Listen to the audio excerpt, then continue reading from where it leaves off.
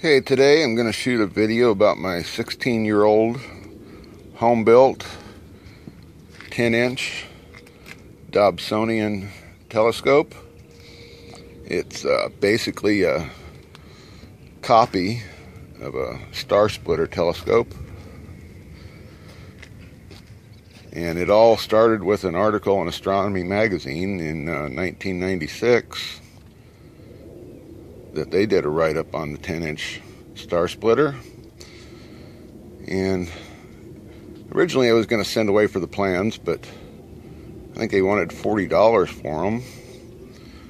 And by reading the text carefully, I was able to figure out most of what needed to be done. And most of the items, the smaller items, store inside. There are a few other pieces, and I've placed them on top of the boat here. I got two truss tubes, and then two smaller tubes that support the shroud to prevent stray light from getting into it.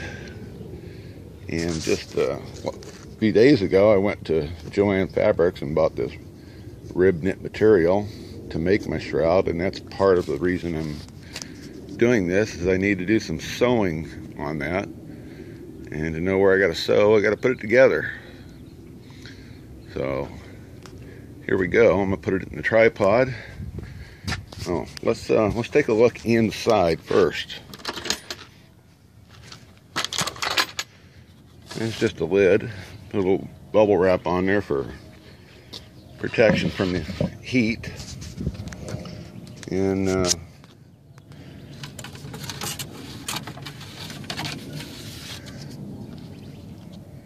that's a piece. You'll see where that goes here in a few minutes. And there's the secondary board, which has the focuser. And you're going to see how that all comes together as well.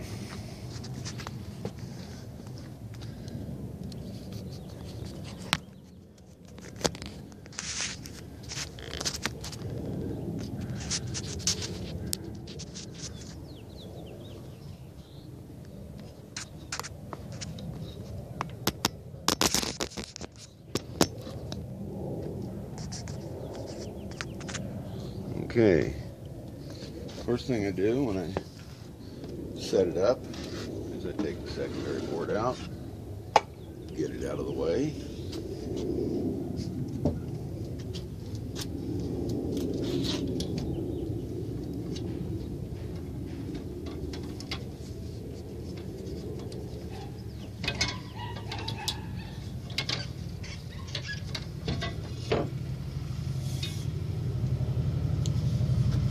First truss tube I put in is the one that carries the tail rod. In my opinion, is the finest reflex sight you can buy. Really easy to use, really easy to adjust with the 3 screws on the back here. The battery in this thing has got to be, actually two AA batteries, got to be at least 6 to 7 years old, and they're still working. This thing draws very little amperage. So, the tubes clamp in here.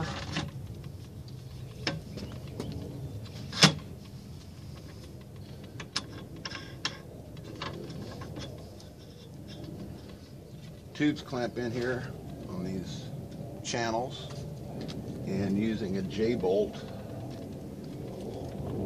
type of clamp. Basically just a hook that goes around this pipe and pulls it into the channel.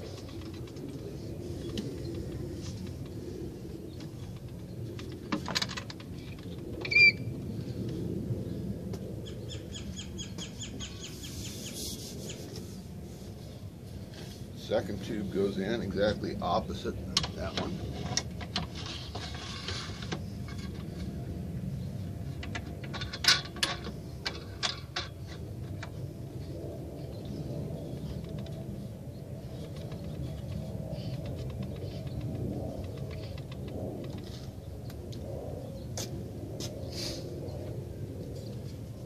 secondary board clamps to those tubes just like they clamp into the box. They fit into these tracks here. J-bolts hook over them and pull them down into the channel. You can see the secondary mirror mount. Started off as a mirror mount that I bought. I wasn't satisfied with it, so I modified it with this punched metal. And originally it actually came over the edge of the mirror about 1/8 of an inch all the way around, so I was losing mirror by using that mount. This one here is simply bonded to the mount with shoe glue. Pretty good adhesive.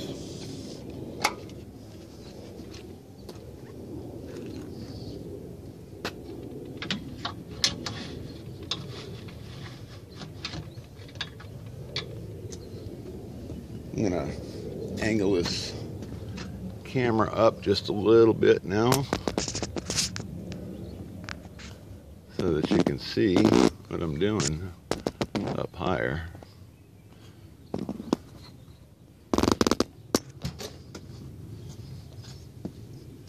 All I've done is slip the secondary board over the tubes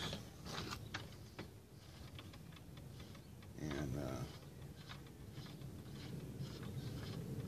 tighten the thumb nuts.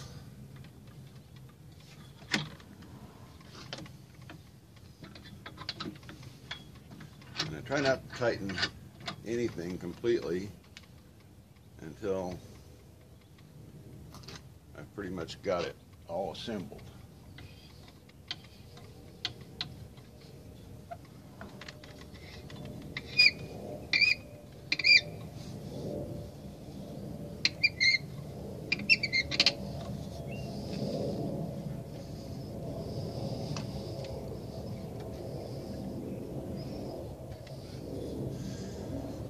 The clamps in the box are pulling these tubes out this way, giving it rigidity and an axis in this direction, and then these ones are clamping the tubes in this direction, giving it rigidity on that axis. And you can see once I've tightened them, it's quite sturdy.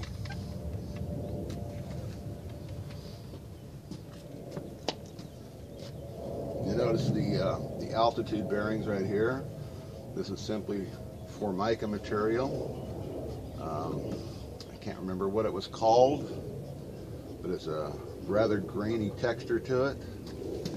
And then I just use a couple of furniture gliders down at the bottom for the bearing surface.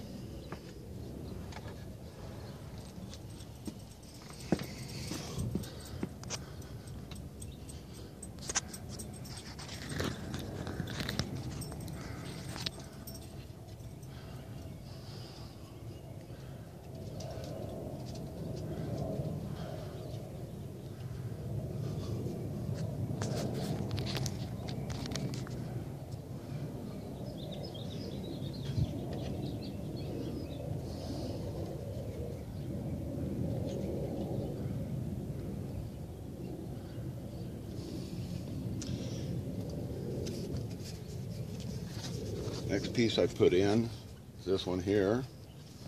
This it slides over the tracks that hold my secondary board in place when it's stored. I was surprised at the amount of contrast that little device created. And all it is it's a material called plasticor or coroplast.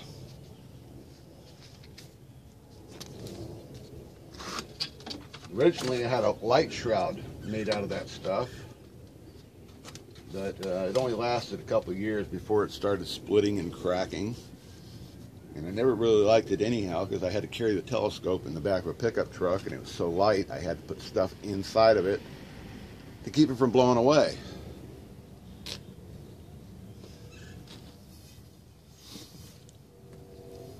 These are an improvement I did several years ago so that I could incorporate a light shroud like I have now. And they're just a couple of pieces of aluminum tubing epoxied together.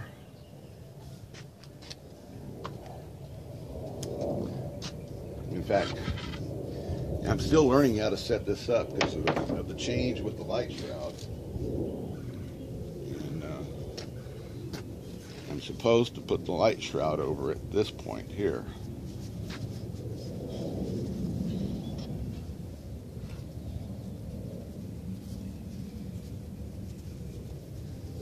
As I said before, this is called rib knit material. It's basically t-shirt tubing.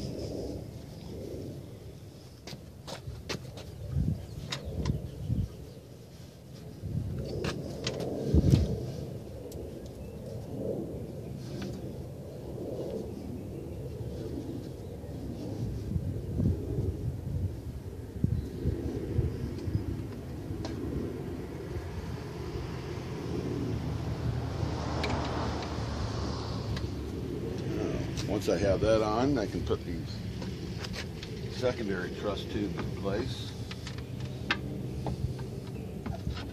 That tubing is really nice because it's just the perfect diameter for this thing. It gets a little bit of tension, but not too much.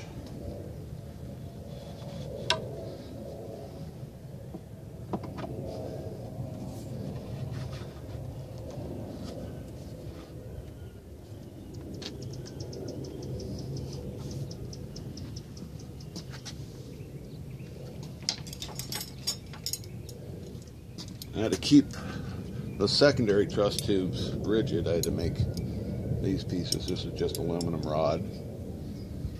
And to angle this camera up again.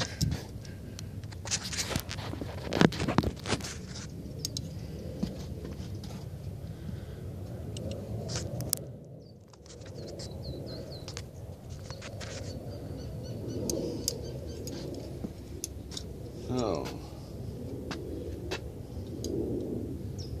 they just fit on like so.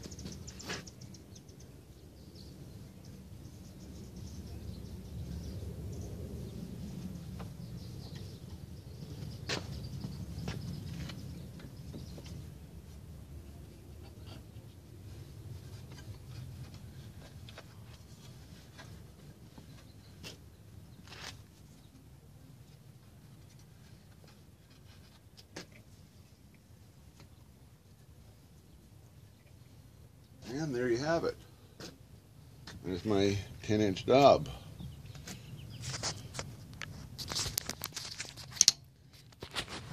Once I've reached this point, of course, I will pull these shrouds up.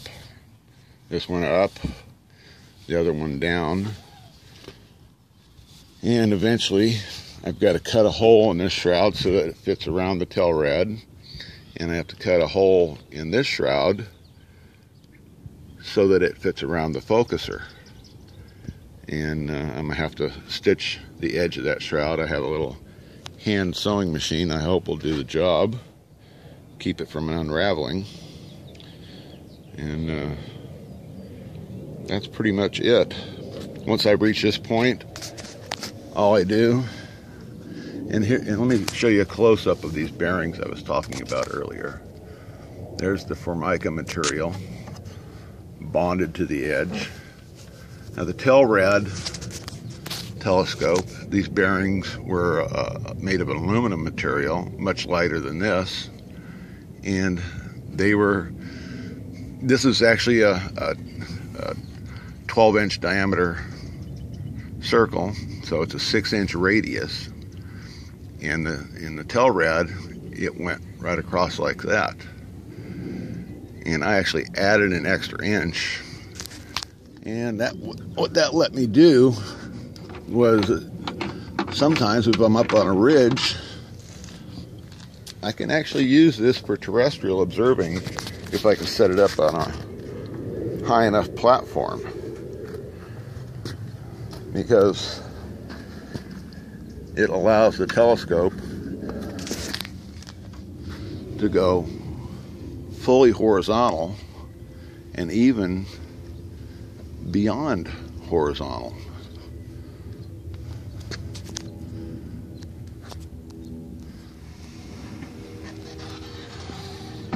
This Formica material riding on these nylon gliders works real good. It moves easily and yet stays put when you let go of it. And I used a similar material down here on the bottom of the rocker box, but it's not quite as grainy as this texture. But it serves the same purpose. It allows the telescope to pivot smoothly, and yet stop and stay put. It takes a pretty strong breeze to push it around. And I messed up, I will admit. Originally, these cutouts here accommodated these nuts, and it turned out they weren't necessary. I had a problem with balance at first. I couldn't figure out how to balance it. And one day it just occurred to me, and all I did is I disassembled it partly. I took these bearings off of here, and there's a center screw on the other side here, and you can see that center screw right there. There's a similar one on this side, and that's the center point of these bearings. So I took these bearings off and I laid this telescope flat on a level table, and I laid a piece of dowel rod across it, like right here, but underneath, and I just rolled it back and forth until it balanced. Once it balanced, I just made me a pencil mark, drew a straight line across, and that is where that line and the center line of the box meets is the center point of these bearings. Worked perfect. I encourage anybody who has some basic cabinetry skills to build one. It's not hard at all. I'm not a rocket scientist. In fact, I only have a GED. And if you want, you can grind a mirror, but mirrors are available commercially. Another point is that there's a formula to figure out how far away to place your secondary mirror from the focuser. I tried using this formula, but I'm not much with algebra. In the end, all I did was I made sure these tubes were way longer than they needed to be. I set my focuser to the middle of its travel. Just screwed it out. I screwed it all the way out, and screwed it all the way back in, and then reset it to the halfway point. And then I just took it outside, and with it pointed straight up, there's always stars even straight up, I just pushed it up and down until I got a clear image. and I locked my clamps down, and that was where I cut the tubes off. Originally, the tubes stopped at these bolts. Same thing down below. An upgrade I did a few years ago was to incorporate these angle plates here on each side, and a similar set down at the bottom of the tubes for the tubes to stop against. Much cleaner way to do it, and shouldn't have much trouble figuring out how to do that once you've got your telescope assembled at this point. Just make a scratch mark right here on the tube. That's where you want to cut your tubes off at. So there you go, 21 minutes. Thank you.